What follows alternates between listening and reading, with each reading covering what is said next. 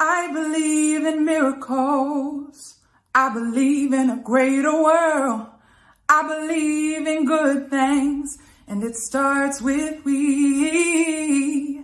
Thank you for never giving up when times get tough. We are more connected than we pretend to be. Let these wings make me free as I fly on the winds of change. A new season has come, rearranged. The old one is done, interchanged. And living as a butterfly has taught me one thing. There is no beginning or ending, only shape-shifting. So let us call this a transformation. Let us call this a reformation. My wing pattern is a blueprint for elevation, and there ain't no stopping this reclamation constructed in a language of sounds and silences that must be read between the lines until we realize that this whole reality is constructed. The education that values one human life over another is corrupted. Migration is a way of life. Free. I be, we be free. Peace, y'all. My name is Aisha Fukushima, and I'm a justice strategist, a performance lecturer, founder of the global hip hop project RAPtivism, as in rap activism, and more. And I'm so thrilled to join you all for this upcoming event. Hello, peace. How y'all doing? Salamu alaikum, baskiara nanga def. What's good? Genki desu ka? Ni hao ma ke tal? How are y'all feeling? I hope that this finds you well wherever you're tuning in from. It's a pleasure to join you. I'm Aisha Fukushima, and I'm so honored to be your host for this evening. To start us off, I wanted to offer us a moment to just get grounded and to acknowledge the indigenous land that we live, that we thrive, that we rely upon. Here in Philadelphia, I live and thrive and rely upon the indigenous land that is occupied by way of the Lenape people. I know that growing up in Seattle is occupied Duwamish territory. Even my roots spanning to Japan, we gotta acknowledge the indigenous peoples all around the world, whether that's the Ainu, the Ryukyu, among others. So taking a moment, taking some deep breaths to get grounded.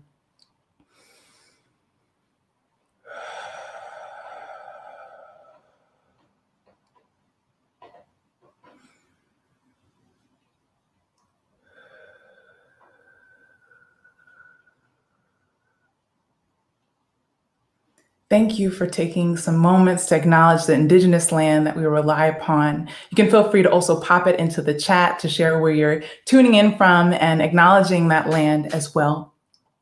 I'm so honored to be hosting this evening. As you know, this is on the Lush YouTube channel, so shout out to all the Lushies that are tuning in. If you're new to Lush, welcome. As you know, Lush sells much more than soap and all these incredible products, body products, but also has a space that allows us to really explore in many different dimensions, human rights, environmental justice, as well as animal protection, among a myriad of other issues. Tonight in particular, I'm so thrilled that we're going to be able to focus in on building momentum, particularly around Black Lives Matter.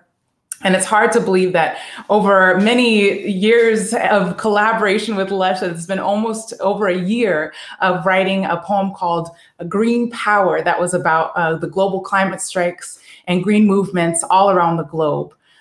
Tonight in particular, we're going to be honing in on all the incredible work with Black Lives Matter, this focus also on shifting the ways in which police brutality have continued to unfold historically here in the United States. I can't help but think of the words of MLK talking not only about racism, but militarism, mass materialism, class inequality, so many of these kind of key themes that he brought up in the final year of his life in particular, and how it resonates for tonight's discussion.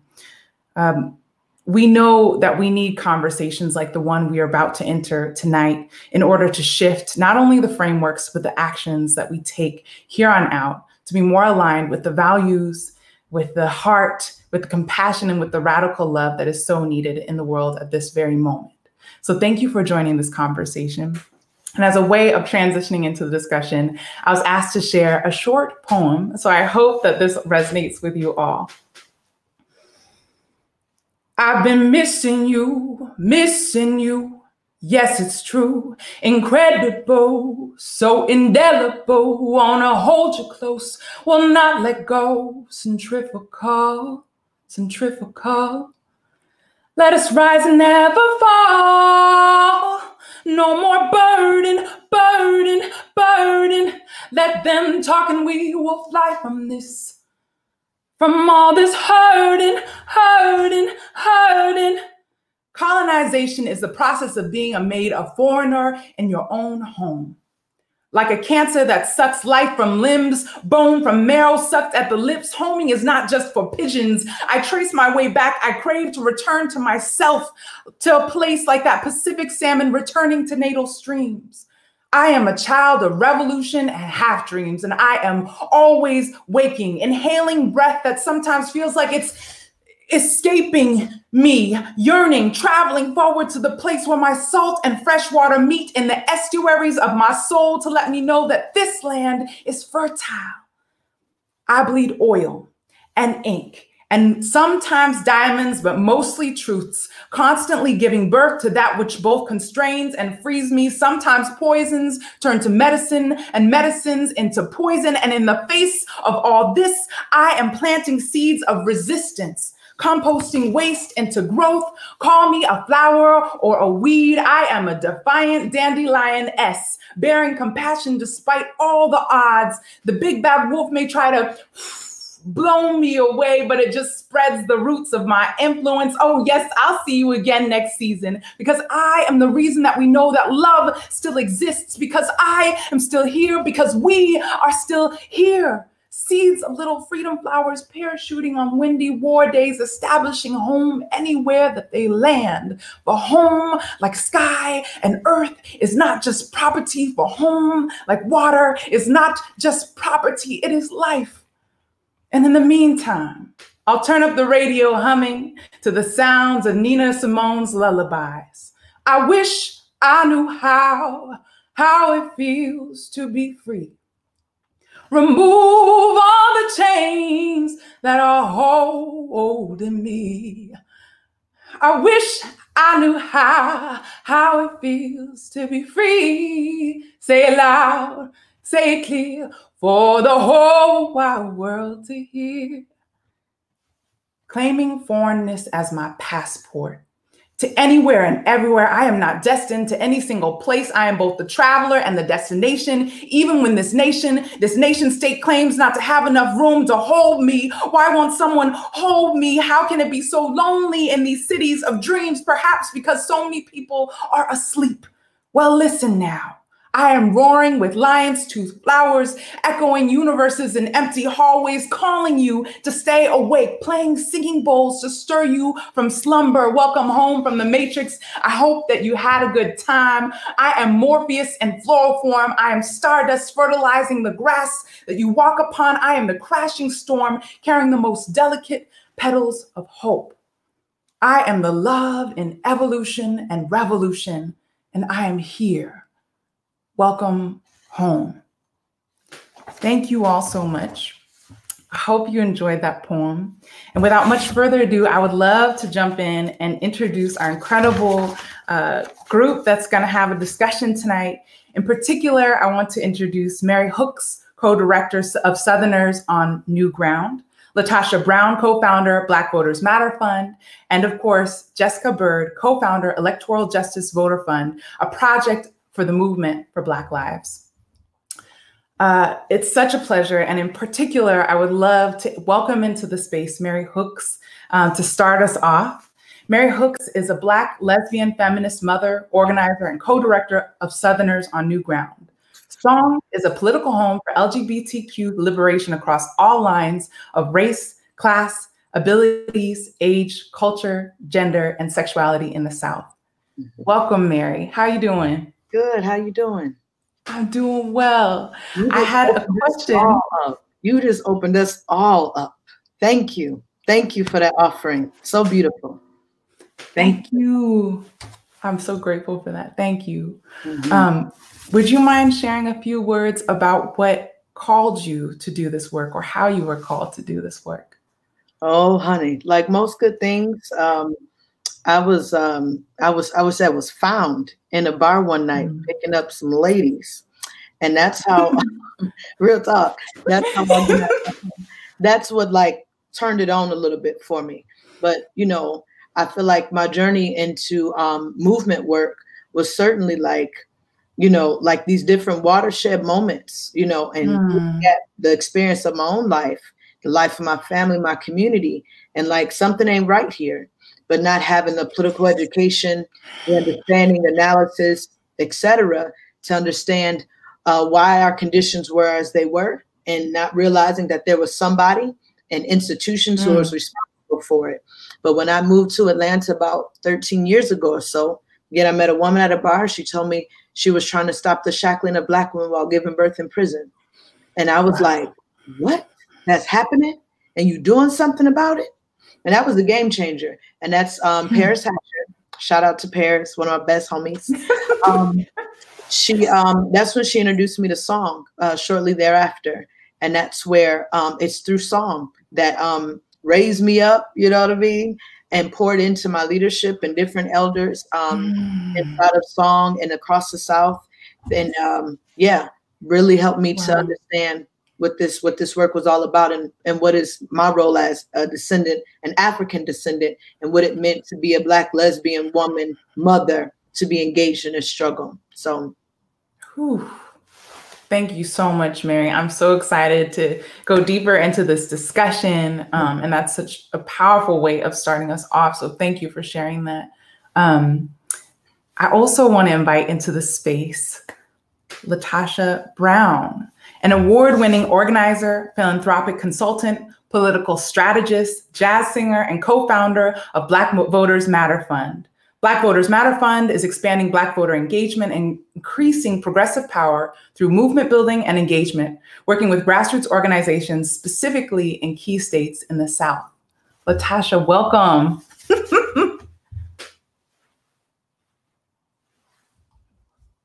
We can see your spirit and your energy moving. We need you to. There we go.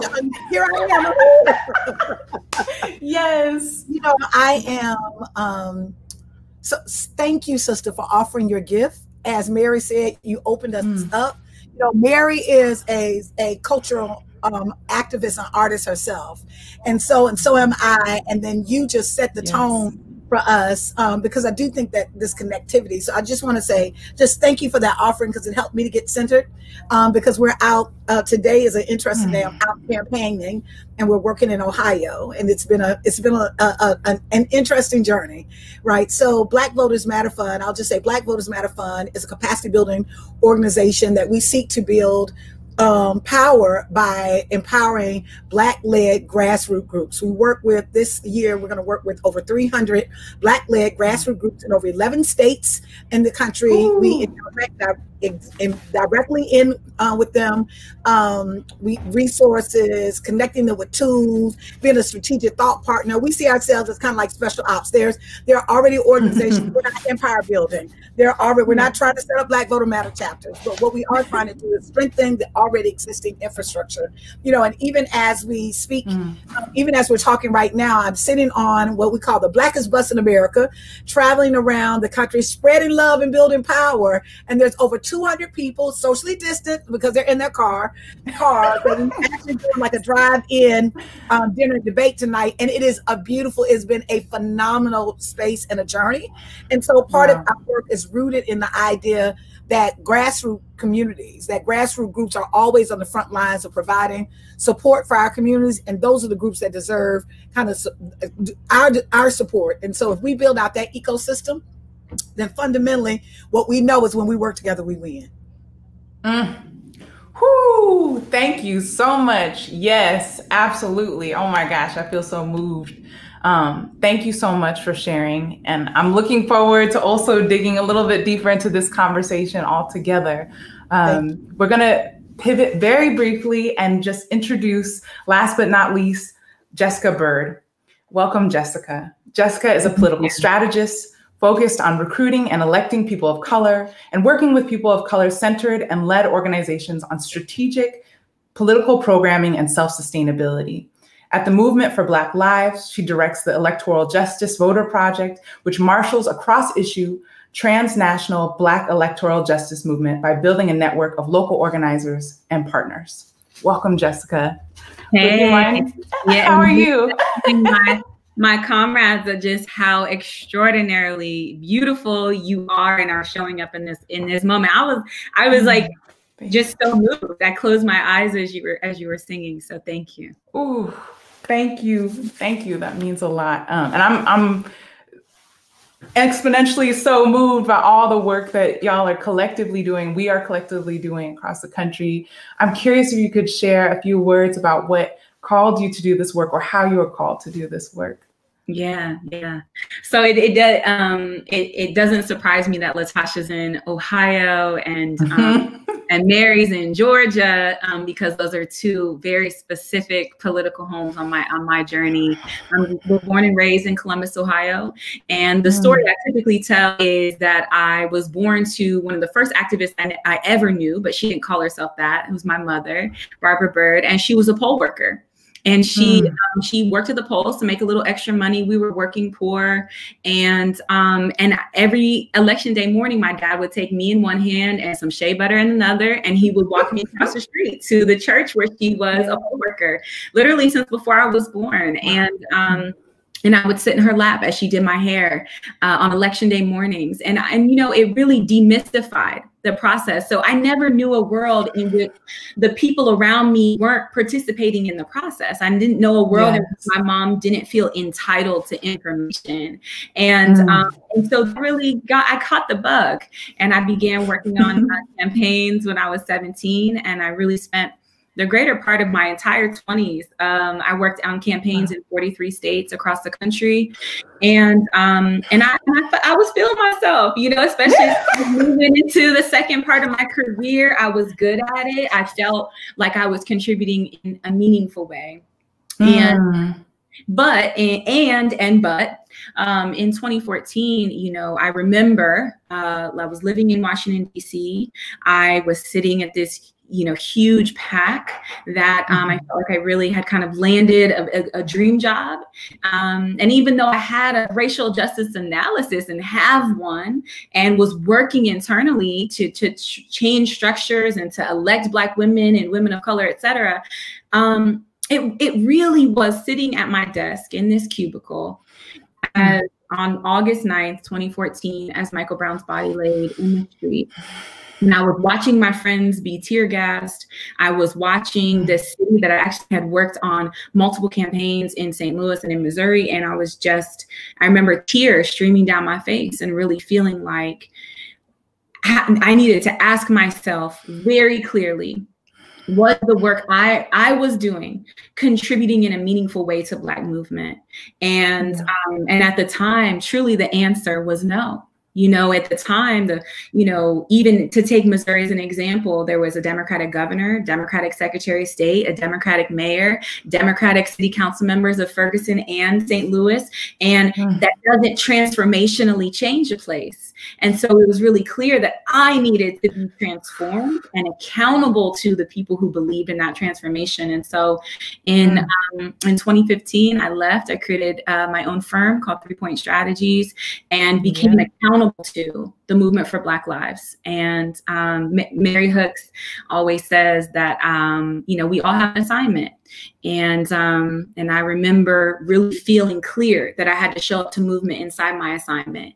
And so my assignment has been electoral work. And the last 4 years, we have built a incredible collective of Black organizers and electoral activists and campaign managers. And we're coming for Black November.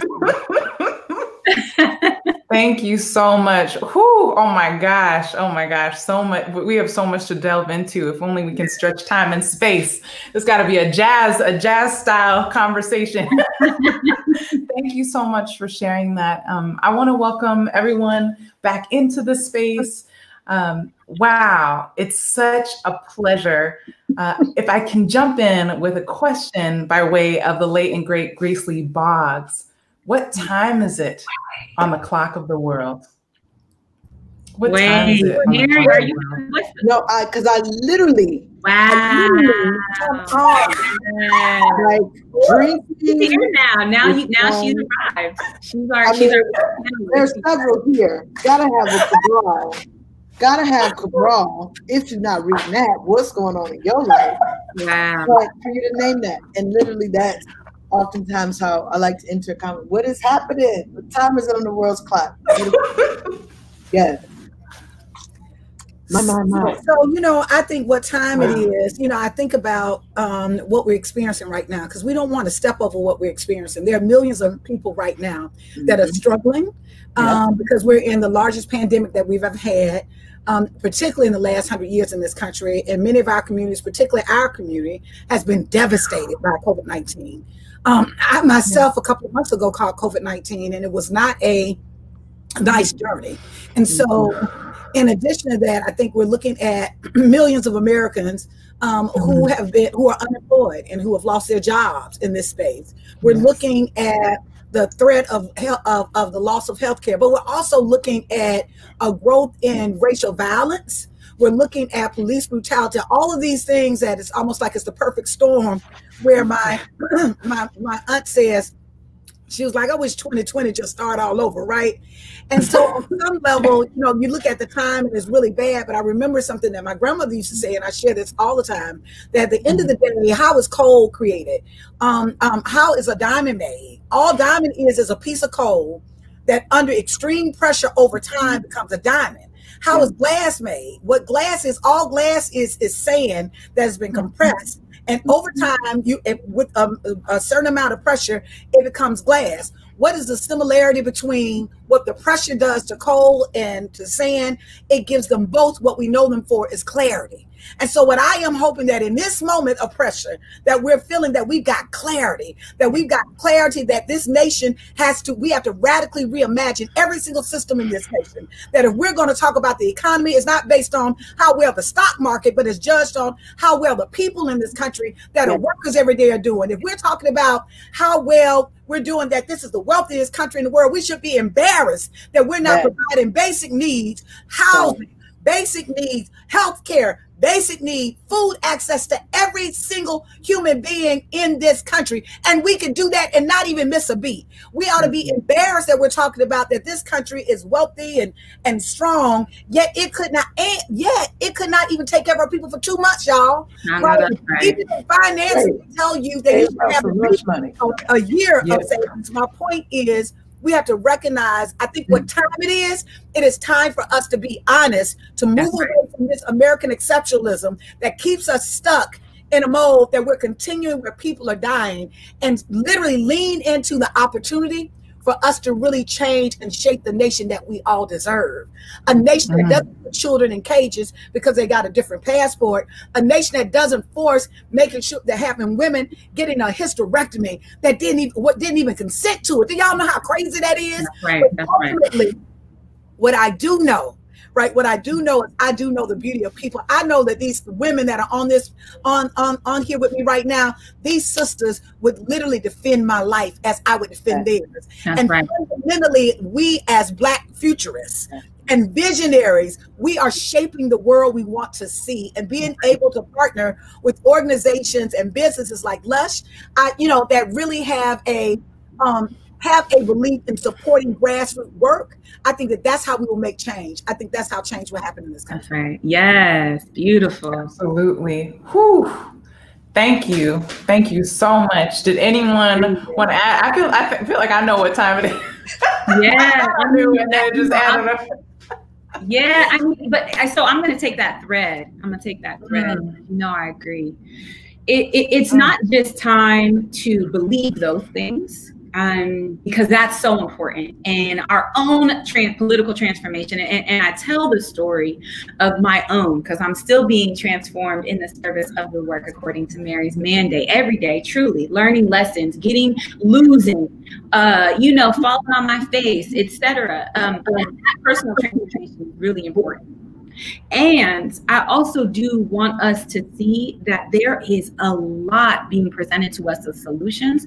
We could we could be a part of, we could take in. So in example, I think that Black movement and the Black really political ecosystem across the country that has been born and expanded and grown over the last decade is really offering us an opportunity to create a new way that we engage in elections, and not just in the transactional version of elections, but really be engaged with candidates who we love and who we care about, and to have solutions that we love. And so I'm going to give you a couple of pieces of homework. So one is we just hosted the Black National Convention on August 28th for the Movement for Black Lives that included these two incredible women and nearly 100 Black activists across the country. It is 3 hours long, and every single minute is worth your time. It talks about not just electoral justice and what is on the ballot November 3rd. It talks about the fact that where all of y'all live and are watching, there is a Black person fighting right now. Everywhere you live, in every corner of this country, where there are Black people, there is a Black person fighting for you, for us, for your family, for a better way.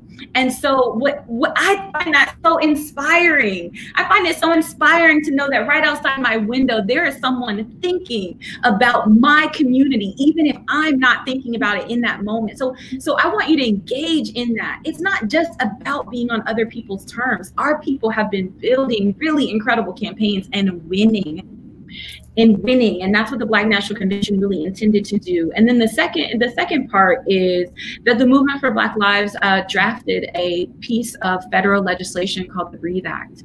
It's 117 pages, written for and by organizers, led by a team of Black women inside the Movement for Black Lives. We wrote a piece of legislation, y'all. Okay, like we wrote it in the middle of Freedom Summer. We wrote a piece of legislation. And I say that one because I just am tired. And so I'm like, there are fruits of all of our labor, and because I believe it's politically viable. And so if you go to breatheact.org, you can actually engage with the bill. And I may say more as we continue the conversation, but the reason it feels so important to me is we took the vision for Black lives and we turned it into a piece of federal legislation that most people would say is incredibly lofty. But what it does actually do is the work of divest, invest, which has been the conversation all summer, defunding from systems of harm and incarceration and policing, and investing and funding the systems and the reimagining that LaTosha talks about. We actually could create city programs and state programs that do that reimagining work in partnership with community. So I want you to engage in that with rigor and curiosity and seriousness. It's not symbolic, these ideas. They're real if we make them real. That's right. That's right. Whew. Facts. Thank you. Facts. You know, and I just want to add a layer on what time it is. Real talk. And I think it's decision-making time. Yeah. It's decision-making time, you know? And I think that everybody, if you have watched, witnessed, saw anything, that there is no reason, I don't think that anybody could say, I don't know what time it is. That folks can't recognize the ways in which those who are responsible for the livelihood of this country has betrayed us in all the ways, both present and historically, because those things must be accounted for. But it's decision-making time. And I think it's a moment to decide, how will I be aligning my values? How am I aligning what it is I believe to be true in terms of the concrete reality of what we're in? And then what am I going to do about that? Because I think that, you know, oftentimes we know that police are killing people in the street all the time. We know this. And folks will still decide, well, maybe if we'll just get him a camera, you know, like, no. We can dibble and dabble, and which many folk have dibbled and dabbled for years, trying to reform a thing that we know is already broken and rotten, right? We can dibble and dabble and say, well, if we just give folk a few dollars here during the worst pandemic, you know, one of the worst pandemics we've, at least in my lifetime, that many of us seen, that'll just be okay. And I think that if we don't intentionally make the hard decision, make the hard left, turn completely, like make a hard turn, that we'll continue to see many of these things repeat, right? LaTosha was saying people have been dying. The truth of the matter is, people are going to keep dying. That's right. We don't collectively make a decision that we may not have all of our freedom dreams that we are trying to manifest in the now. They can be made such, and they could be made manifest if more folk would make a decision to say it's freedom time.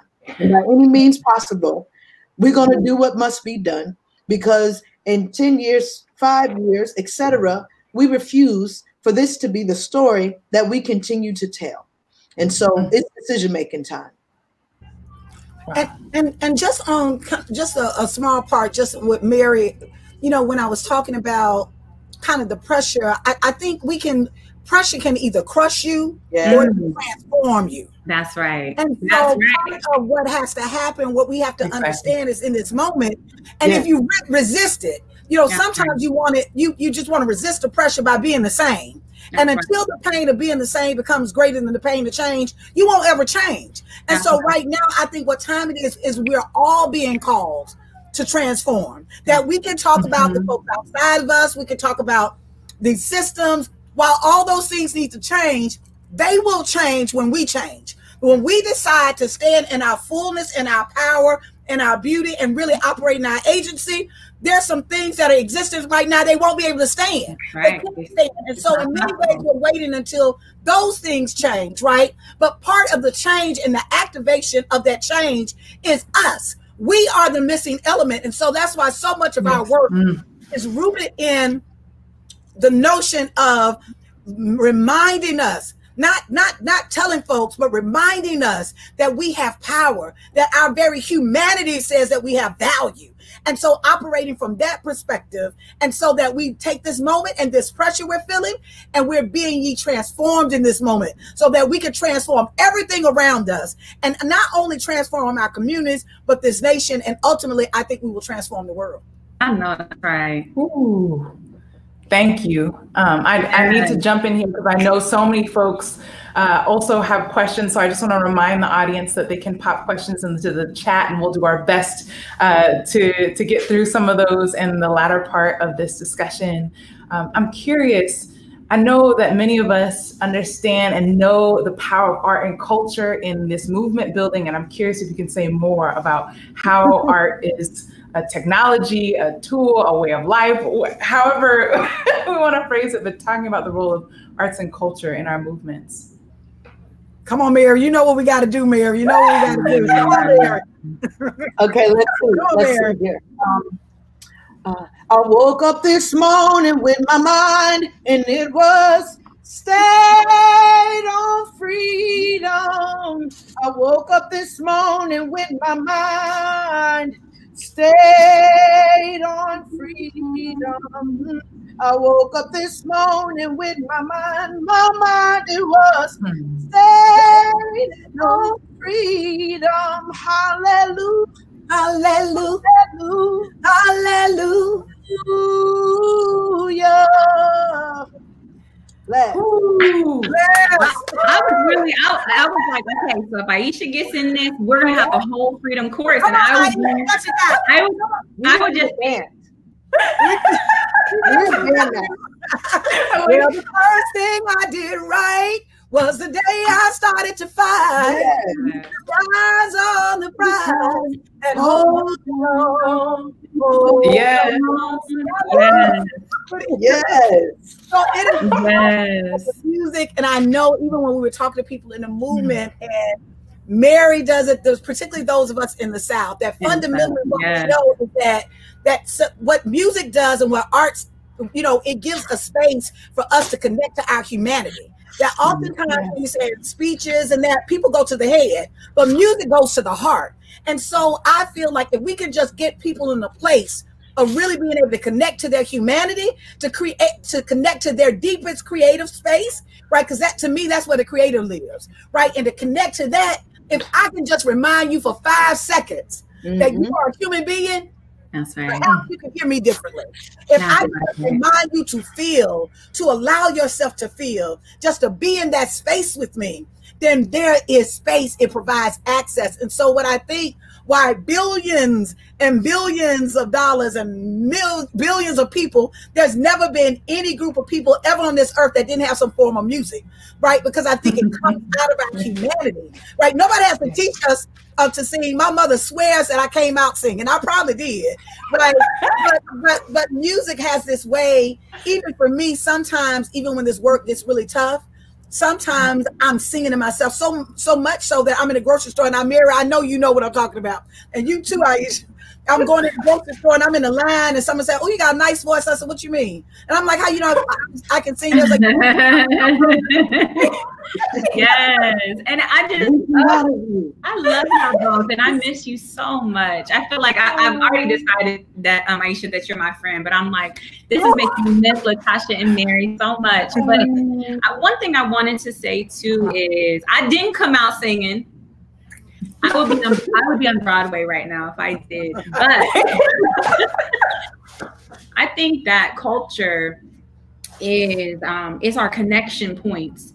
It's another language. Like I know, I mean, I remember my friends and the games that we played when I was a kid on, I still remember those by heart. Like if my godchildren want to play a little something, I know exactly, it's in my bodily memory. And I feel like as I even consume culture, right? Like as I'm watching TV shows, as I'm engaging in a song, I know what's for me. Like I can feel it. I can tell that it was for me. And it either affirms something or connects something or makes you feel something. And I think that this specific movement has really not just ushered in this specific moment, not just ushered in a political renaissance, it's ushered in a cultural and artistic renaissance. And the reason that can happen is because the culture doesn't just mirror what the politics are, the culture is the politics. And so we are like, I was talking about P-Valley today, y'all. I love P-Valley, okay?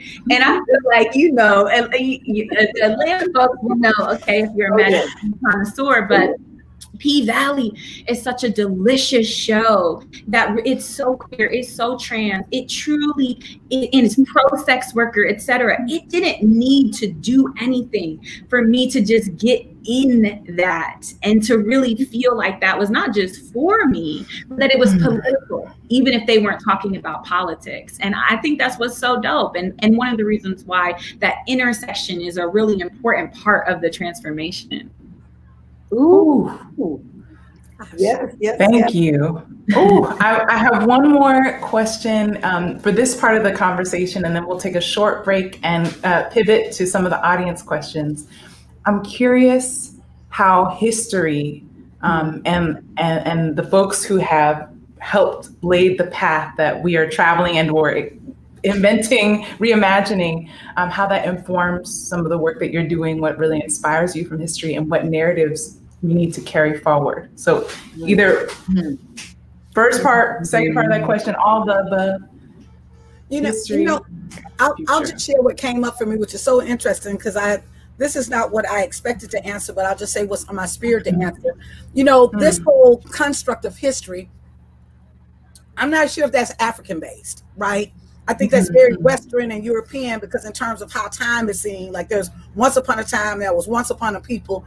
I am really clear that even as I do the work now, I can feel my ancestors. I think that there is a particular, and most indigenous cultures, most Eastern cultures, see and feel the same thing. I think in some ways, and I do think because of capitalism that in many ways we found different ways that we got to commodify everything. We have to organize everything, and we see everything in kind of spaces. I'm not sure. I think that there's an intersection of time and space that even when we're talking about history, when people say history repeats itself, in many ways, I think it does, in the sense of it's not just history. I think that there's ebbs and flows in human development. And I think that what we see is that each generation has another is responding to whatever it is in that moment. And those generations after them can actually learn, build on, or they may make the same mistakes, or may be able to build from that. And so when I think about history, I am a native of Selma, Alabama, right? And you cannot be from Selma, Alabama, and not really recognize kind of the power of the Voting Rights Act and the voting rights movement. But I'm also shaped by the Black Power movement. And I'm also shaped by, from the civil rights movement to the suffrage movement to the abolitionist movement. And so it's in interesting ways, I think a part of those movements are still here, right? We timestamp pieces, but I think they're still here, right? But I also think that the lessons that I learned is that I do realize that I'm in a place of privilege, that there were ancestors before me that didn't have half the resources that I have, that didn't have any resources and circumstances, didn't have the protection, the education, the opportunity I have. And so I feel compelled that I have a responsibility, right? Because of the history, not just to learn from it, right? But I see it almost like a relay race, that each has 4 legs, and you got the anchor, you got to literally be able to take it to the next generation.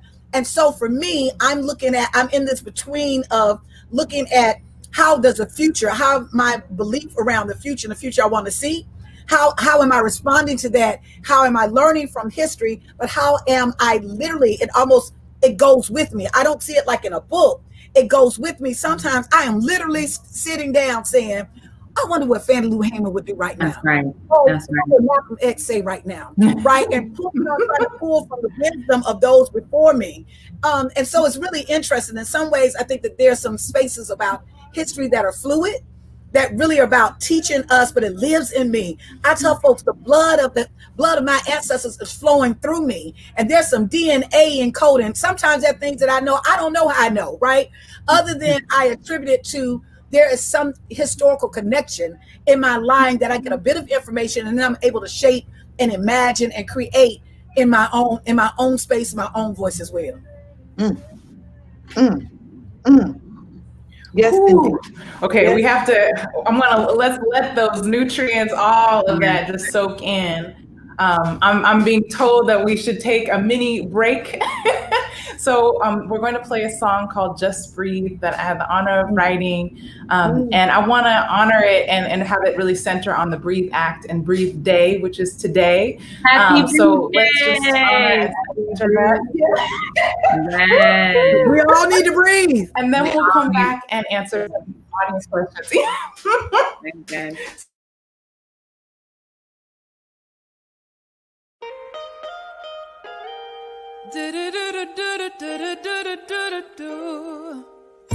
Don't try to be, just be. Inhale, exhale, breathe. Don't try to be, just be. Inhale, exhale, breathe. I believe in miracles. I believe in a greater world. I believe in good things, and it starts with me.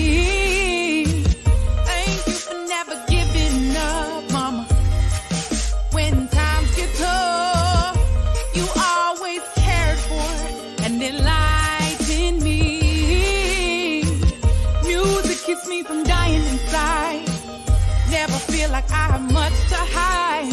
I sing my feelings, still know how to breathe. Sometimes they treat me separate from society. Some days it's hard to get up. Inspiration's what it takes, and I got enough. Building faith in community, looking past my highs to see.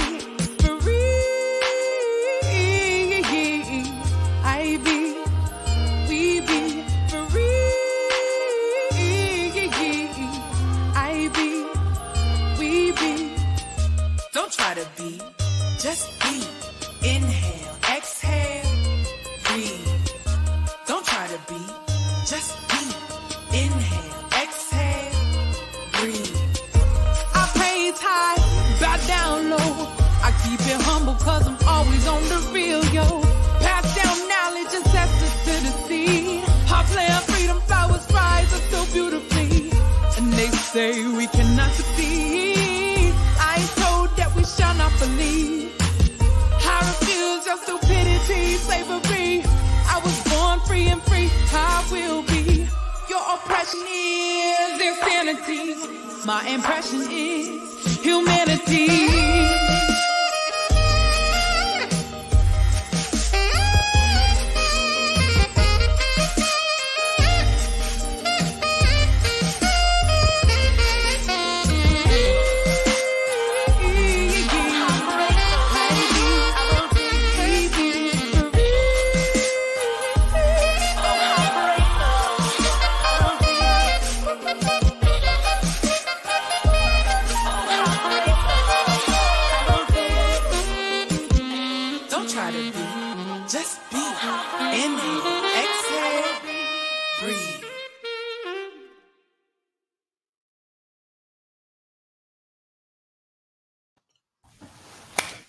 And we're back.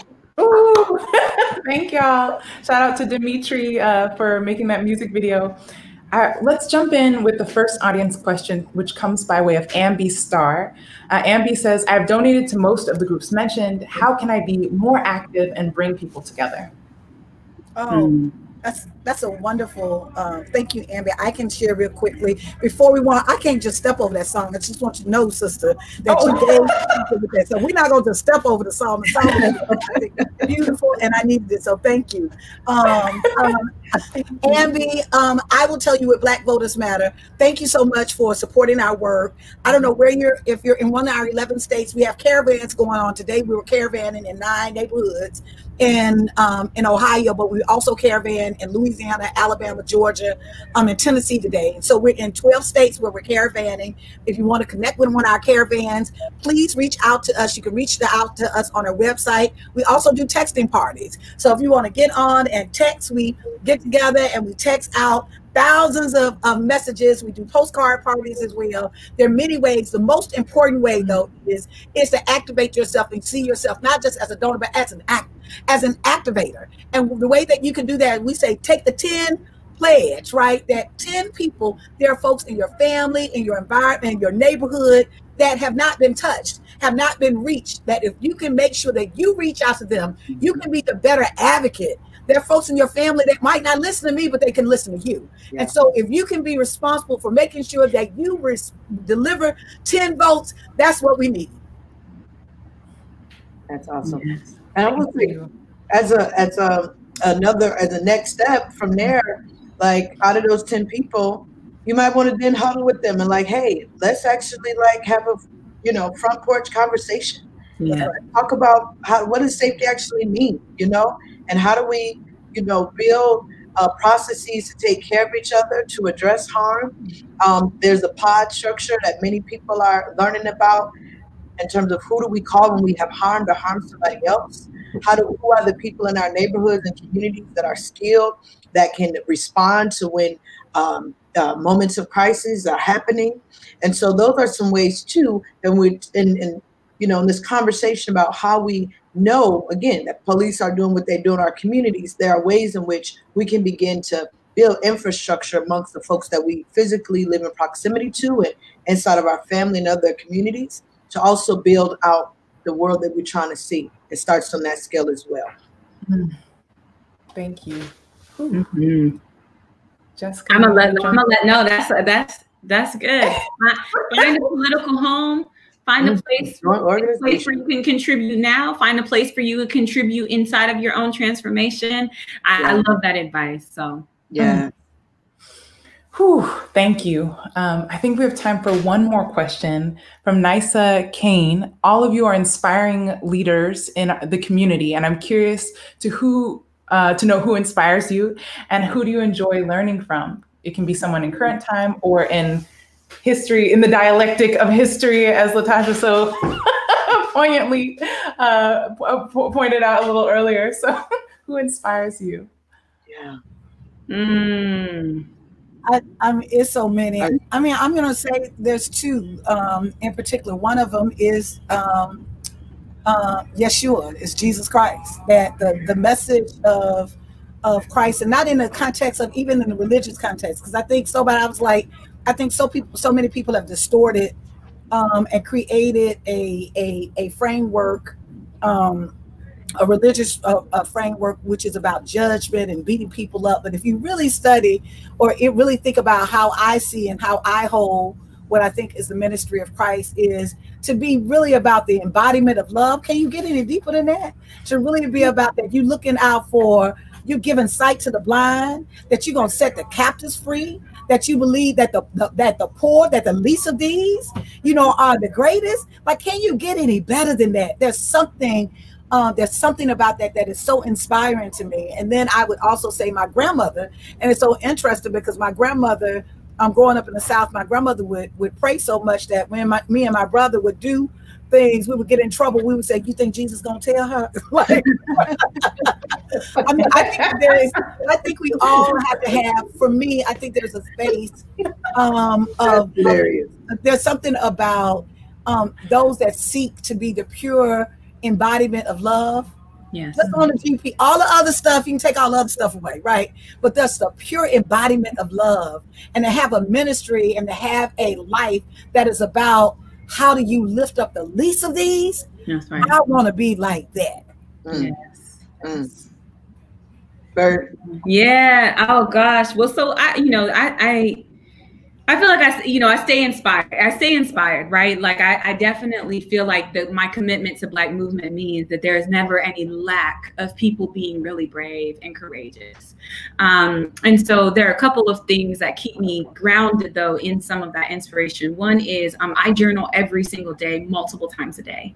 And it's not, I don't have prompts or anything. I just write whatever flow is flowing from me. Yeah. And I learned to do that because of Bell Hooks, who, as I was really understanding my own Black feminism, was like, you have to define for yourself at all times, every time. Tell people how to be with you, tell people how to love you, tell people what your politics are. And so I'm always trying to decide for myself what I feel about things, not just what other people tell me.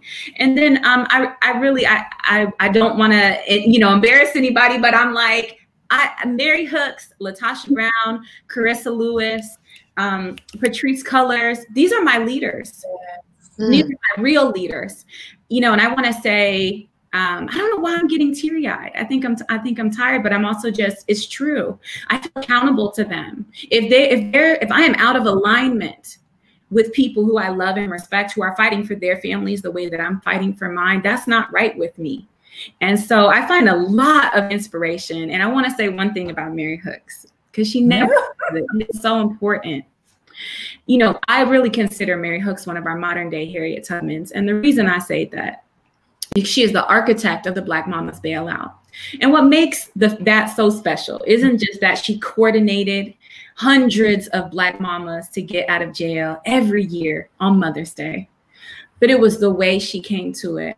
And the way she told me, we were like in the back of a van and she was real chill. She's always real chill like that. And she goes, this abolition thing ain't happening fast enough for me, sis. You know what I was thinking about the other day? We about to just get a lot of mamas out of jail. We just gonna get a lot of mamas out of jail. And I said, I wasn't with her yet. I said, mamas out of jail, let's do it, I'm in. So I went to my mama's bailout, waited for these beautiful Black women to come be reunited with their children because Mary Hook said, it's time to let Black mamas out of jail.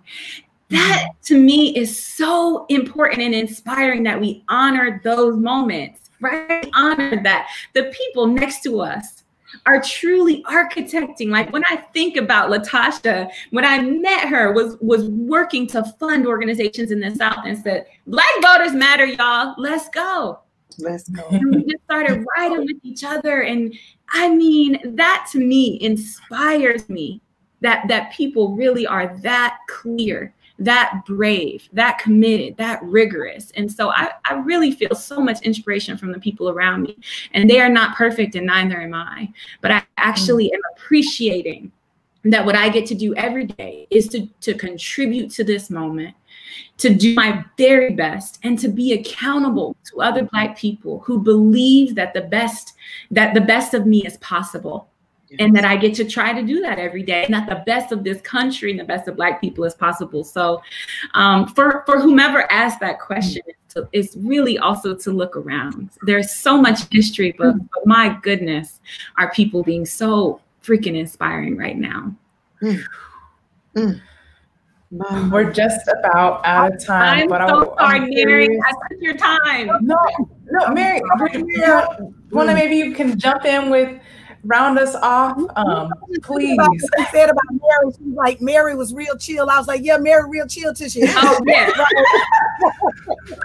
Until you get in the way of her freedom. That's the thing. And it is until you get in the way of her freedom, and then it's clap, clap, clap. Y'all that's something else. Yeah. Mary, did you want to round us off with a thought or a? I literally, when I was like, it's so many. And then I said, on my little paper, I wrote, comrades. Yes. Like there is a certain energy, I believe that because again, every day it's a choice to choose to do this work, to wake up. You're going to do it. You're going to do what you say you're going to do. You're going to do your list. You're going to call the people. You're going to walk it. And to know and to feel the energy of everybody else who wake up and say, yep, we're going for broke today. Yep, we're going to go get free today. We're going to burn the plantation today. We like that right there, you know, and then the text threads and the folks who are like, all right, y'all, this is what we doing, et cetera, et cetera. Like that right there is energizing. That right there keeps me going. And when I am very much feel held by my blood ancestors, but also by Queen Nanny of the Maroons, Mother Ella Baker, Miss Baker, who many of us have learned our organizing practice from. Mama Ruby Sales, one of the elders, she will call me honey. Kaila Mumbabaro, who has poured so much. Wendy Mandela, shout out, was just her birthday. Kwame Ture, and so many. And the unknown ones. Because many of us ain't gonna remember who we are. You know what I'm saying? It don't matter. That ain't why we do it no way. But it's the folk who oftentimes you don't even know who are the ones that continue to carry the work, you know, for decades and decades and years and stay grinding. And I want to be like them, just to stay grinding, because this is what the mandate calls us to do, you know? Yeah. Whew. Thank you all so much. This has been such a powerful conversation, and I know that it's sparking so much more, not only joy, but change, restorative practices, action, all the things. So I want to thank you all again so much for your time. Please be sure to follow and support all of these incredible folks and the organizations that they represent, the collective action, the collective leadership that they represent. That will be coming up on the screen shortly. Please also be sure to take action to support the Breathe Act, and make sure if you're eligible to vote, that you do vote, that you register to vote, that you make your plan to vote. And if you've already done that and you've double, triple checked your registration, that everything is in order, then please tap the shoulder of a friend or socially distance wave and make sure you've got your voting pod together, that you don't travel alone in this journey of making change, but that we do this collectively because we need each other.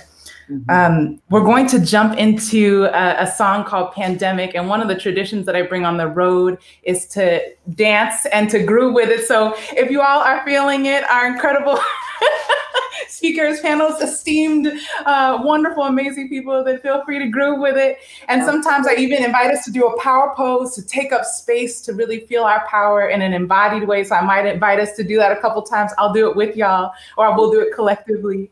And this song is called Pandemic. Oh, and for those of you tuning in via YouTube, Facebook, all the platforms, this is being recorded. It will be posted afterwards. Please be sure to share this conversations with friends and loved ones, to amplify and to resonate and to do all the things to continue to keep this conversation going. As we know, we're in it for the long haul. This is a marathon. So we need you and your support and continuing to amplify and work with us on this.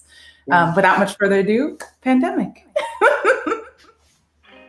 You said 45 knew about. And as we segue into that, I just want to thank each and every one of you again.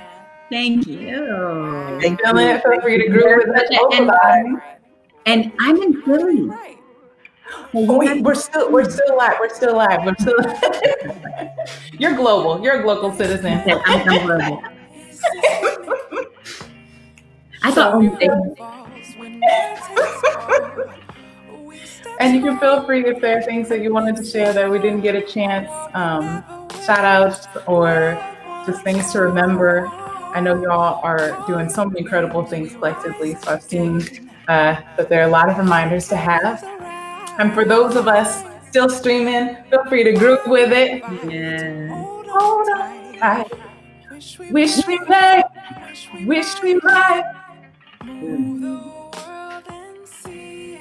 Yeah. And if you're feeling it, I invite you to do a power pose in 10. Yeah. 9. Go into it. 8. Yes. 7. Roku, which is 6 in Japanese. Go. 4. I need it. 3. I need a little more volume. Right. And 1. Pose. Feel free to groove in it. We know that this change is also embodied, so we can hold that power pose, feel our power, embracing it. Too many expectations sometimes want to put us in a box, but we don't fit in boxes, except for maybe this live screen rectangle. And then check it out. No boxes. But when will you? I need to link this. I'll send y'all the music. Yes, you got to. Yes. I need this. Come together, unionize, see it through each other's highs. No need to fight Oversupply, while workers save lives. They need protection too. What we gonna do? What can you believe gonna do? Like, I need to be in like, I know. I gotta learn an instrument. you on the horn? Yeah. Anytime. Maybe How do you play instrument? How do you play instrument? I do. Flute. I'll do you.